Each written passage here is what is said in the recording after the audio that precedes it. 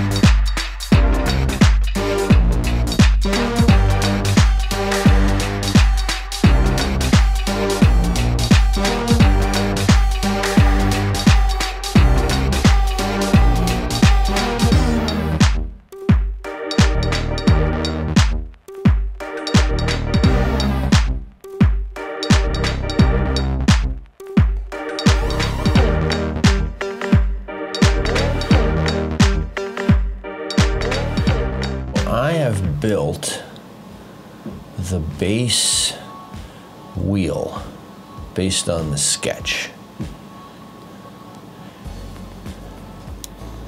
And I'll show you how I've put this thing together really quick.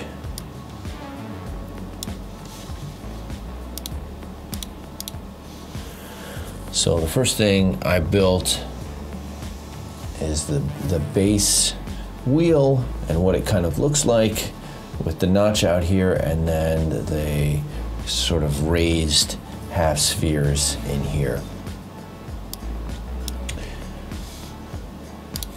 There's kind of a trim piece that trims out the wheel and gives it this kind of little bit of a bevel, but it's a bit more than a bevel, right? They're curved a little bit, so it's not a straight up bevel, so it's a little more human. So from there, we extrude out the base piece, and then we add in all the little ridges right here. Now we're gonna swing this trim in here and turn the sketches off. So we'll add in just the little bit of a cut to give it a little bit of that technical kind of look. Now I'll remove the piece at the bottom and then start adding in the center pieces for the spring. So I'm pretty happy with where we're at now on this. I want to soften up some of this stuff in through here just to make it a little bit more human. So we're going to go through and add fillets. Select all my fillets.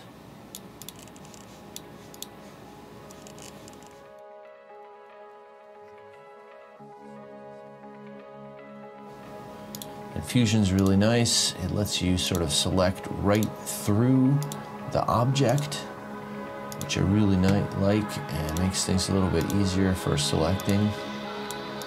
So you don't always have to flip everything over. So that's nice.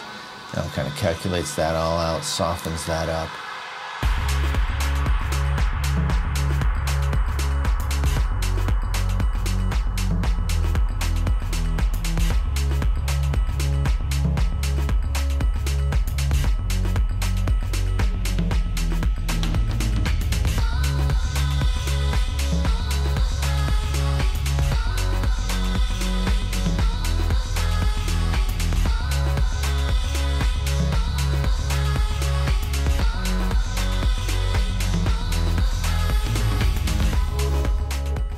To prep this part for printing, I'm going to rename the part. That's just good practice. We're going to right click. We're going to make an STL file. You can see here Fusion 360 shows you all the triangulations, and it should automatically launch Cura. No, Cura crashes, something with permissions. Can't figure out how to fix it. Autodesk, maybe you could take care of that. That'd be awesome.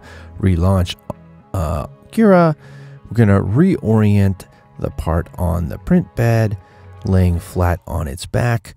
We're going to print with a 0.4 nozzle size in PLA.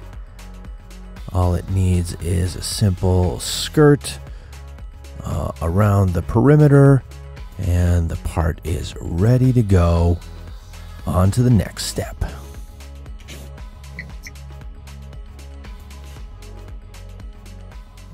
Now that we got that part saved, let's go print.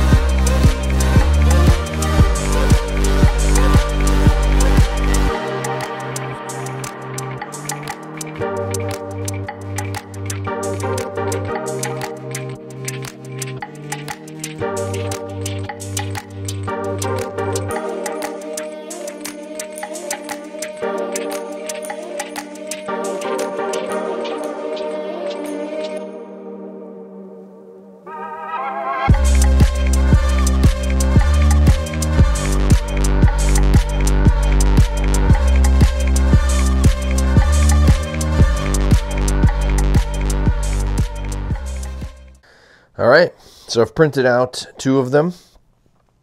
This is just an extra one. Let's see how this guy fits in here. Simply pop it on to the encoder shaft. It's a simple press fit. Goes right on there.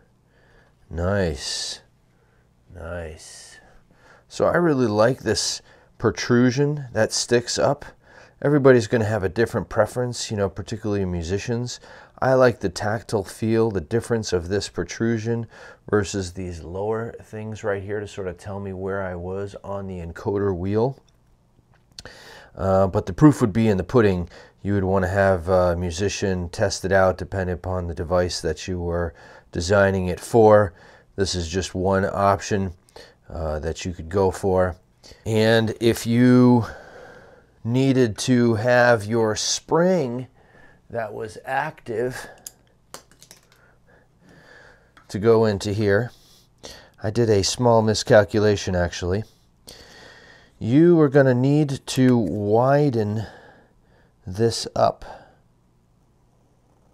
and that's a simple CAD adjustment that would be made in your CAD application, and we would want to remove that material, and that would be a very simple adjustment. Now, Depending upon how you were going to manufacture these, if you were going to make them in as a plastic injection molded part, you could resin cast something like this for a more accurate final look and feel, something that I have a whole bunch of videos on, resin casting these. Then you could cast them in different colors as well. You could even soft touch paint them. You could do that with these parts too. If you were going to machine these out of a different material for production, let's say you weren't going to injection mold these, you were going to machine them out of plastic or Delrin or aluminum or steel or brass or gold or copper or whatever, you would send this file out to a machinist, and then they would machine some, and then you could get them back and pop them on and test them, test the look and feel of that, and go from there. All right, and so this is the basic process that I go through, sketching 2D, then building it in CAD, and then making a prototype, and that's how you go through the process. I always like to go back and forth between 2D and 3D, making adjustments, and making some sort of a mock-up and a prototype just like this, so you can test out the look and feel and have the best possible design outcome to get the best user experience and look and feel for your product. Thanks for watching. If you work on a creative design team and you're looking for some design assistance with a new product or a redesign, feel free to reach out. I'd be happy to get you and your team a quote. Make sure you give the video a thumbs up and don't forget to subscribe if you haven't already done so. Hey, and don't forget to follow me on social media. I'm on Facebook sometimes, Twitter usually, and now Instagram. Rock on. Click here to check out some of the other design and making videos that I have that you might enjoy.